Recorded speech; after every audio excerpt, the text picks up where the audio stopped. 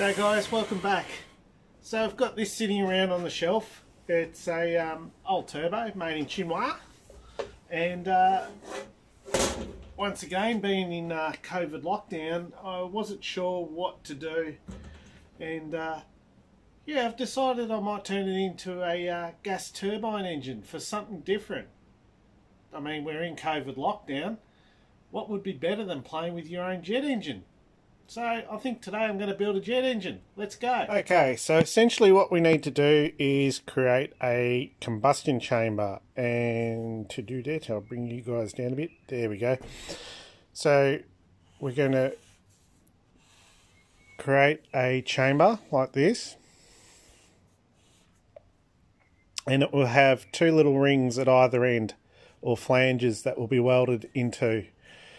Inside that, we'll have a flame tube, which goes like this, and they'll have a series of holes that change the amount of air that goes into this flame tube to support combustion. On the end, I'll create a end cap, and then I'll have another flange here where the flame tube will go into an extension on the combustion chamber, and I'll turn you guys around a little bit, and that will go like that, and hopefully I can taper it down into something that resembles this. And then on top of that, we're going to have our funky little turbo.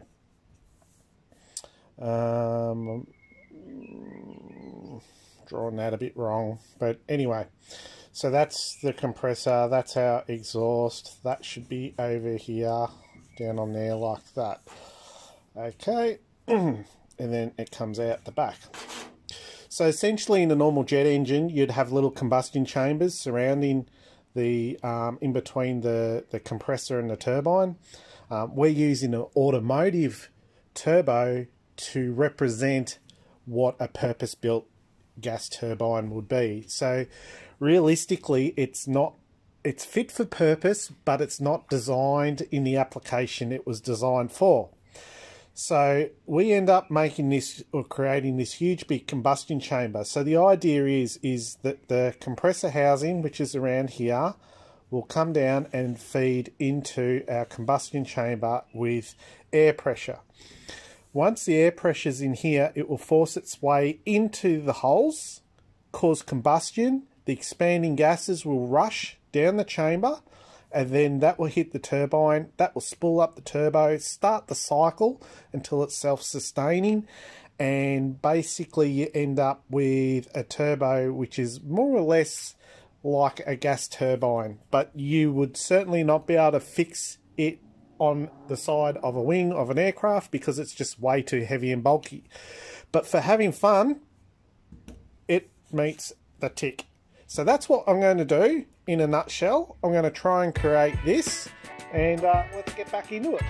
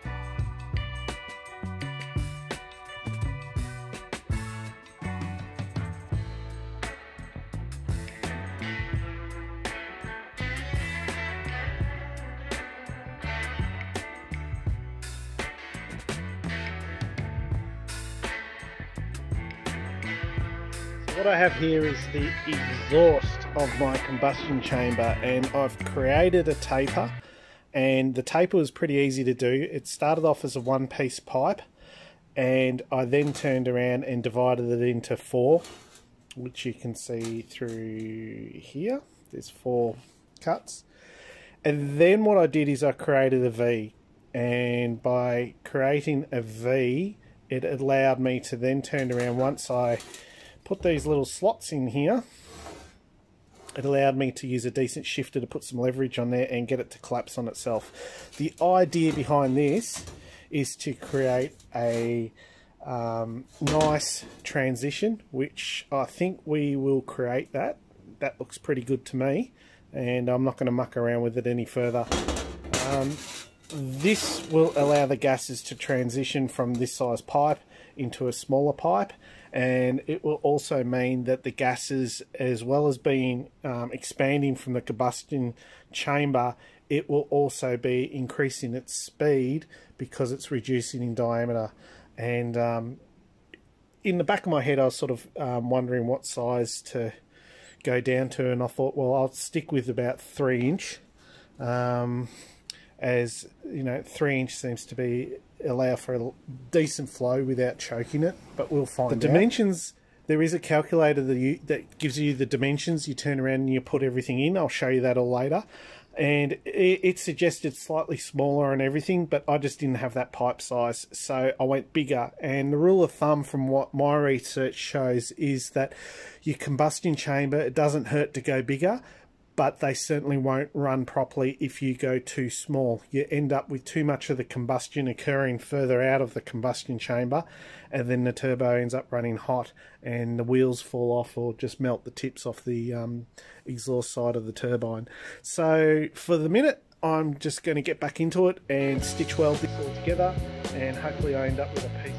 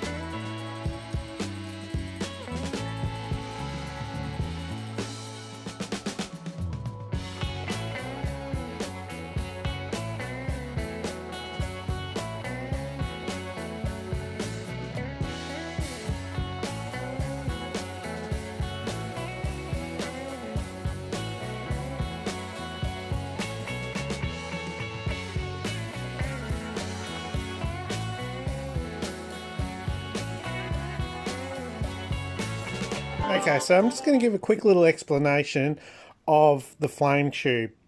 So it's basically a tube like this, and I suppose front on our profile is like that. So the idea is that you divide your flame tube into 3 areas. So you have your primary, which is your first stage, secondary, obviously second stage, and tertiary, which is your third stage. And each stage is changing in the volume of air and the size of the holes and the amount of holes. And basically on a tertiary, I will probably end up doing something like that. Secondary will just be a series of holes, and then in the primary will be a series of smaller holes. Essentially what will happen is you'll have a means of supplying fuel into this chamber, and then from your combustion chamber, all the boost pressure and air pressure around it will force their way into this flame tube here, where it will ignite with the fuel, and you will end up having a flame. Now, the idea I'm going to do is, instead of drilling the holes straight through, which many people do, I have, or will, turn around and offset my drill piece in the milling machine, and coming from the center line, if that was the center, I'd be coming in over here like this.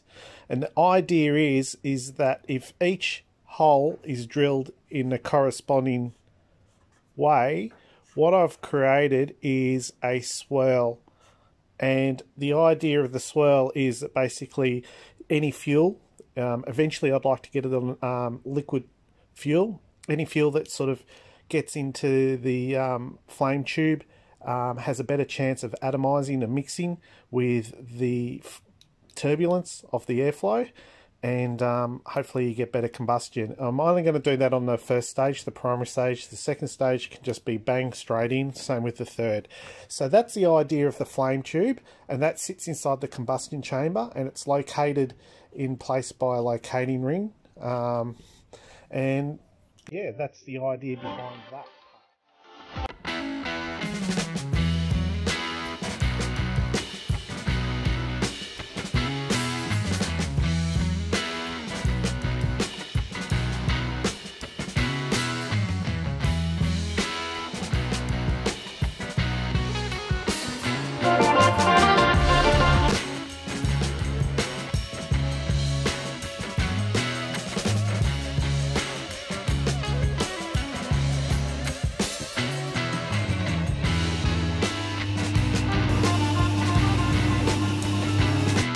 So I think I've made a mistake with the combustion chamber.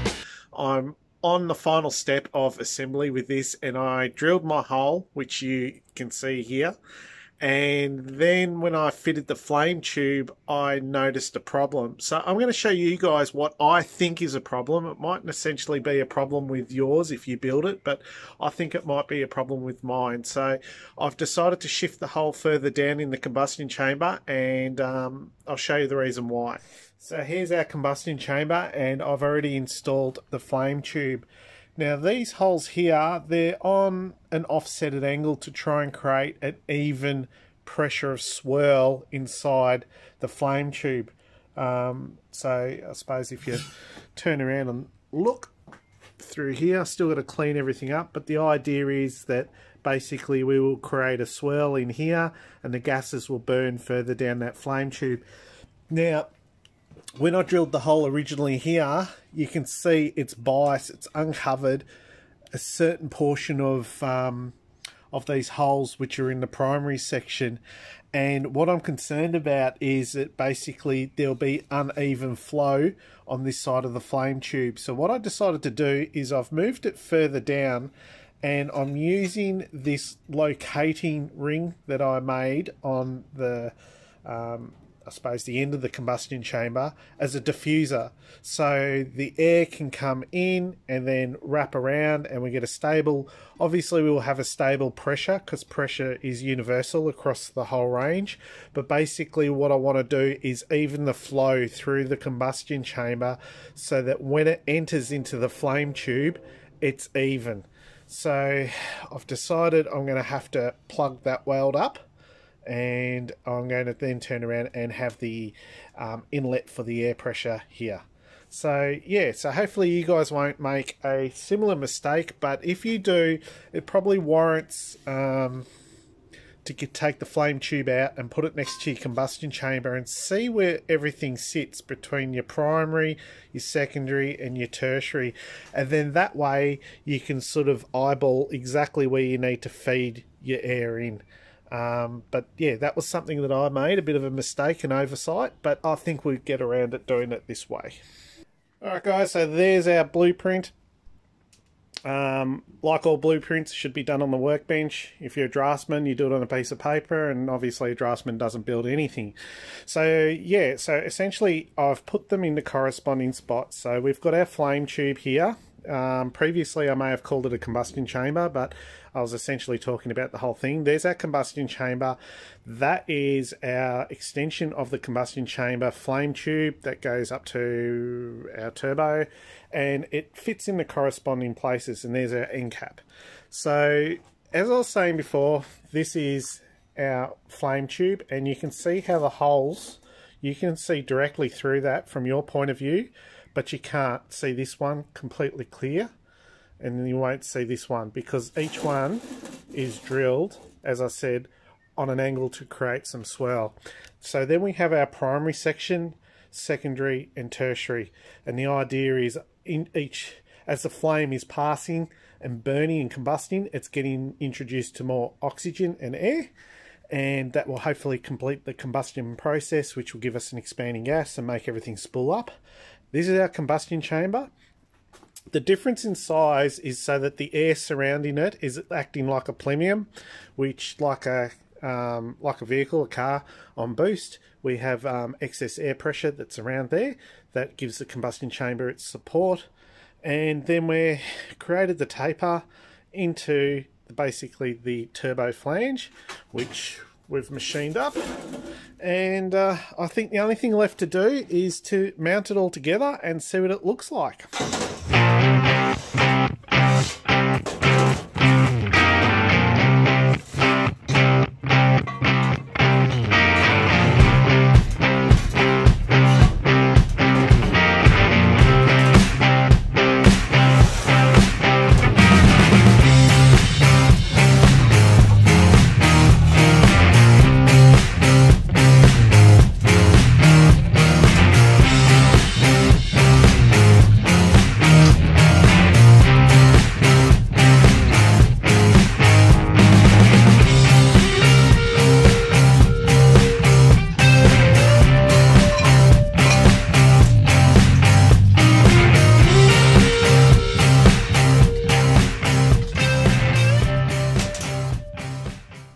That's it. So we've finished the first stage of the build. Basically there's a combustion chamber, extension, turbo sitting on there, then the air comes in through our boost pipe, charges the whole combustion chamber, and so the cycle starts or finishes. Depends on which way you look at it.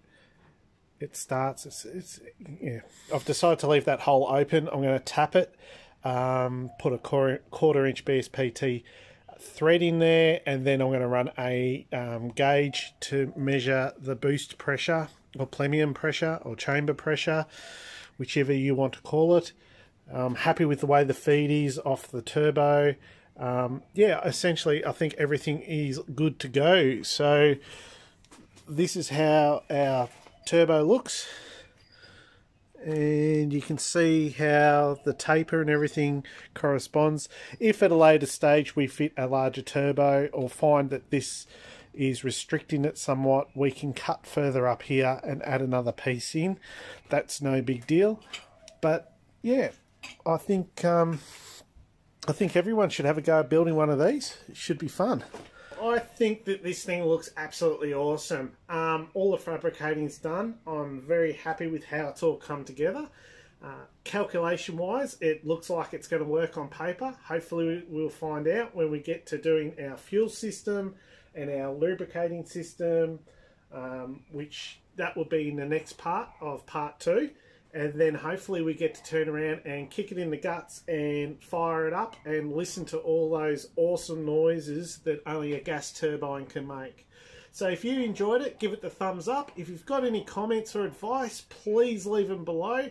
And by all means, share around to your friends and let everyone know about Shed Talk. Alright guys, till next time, take care, thank you, and goodbye.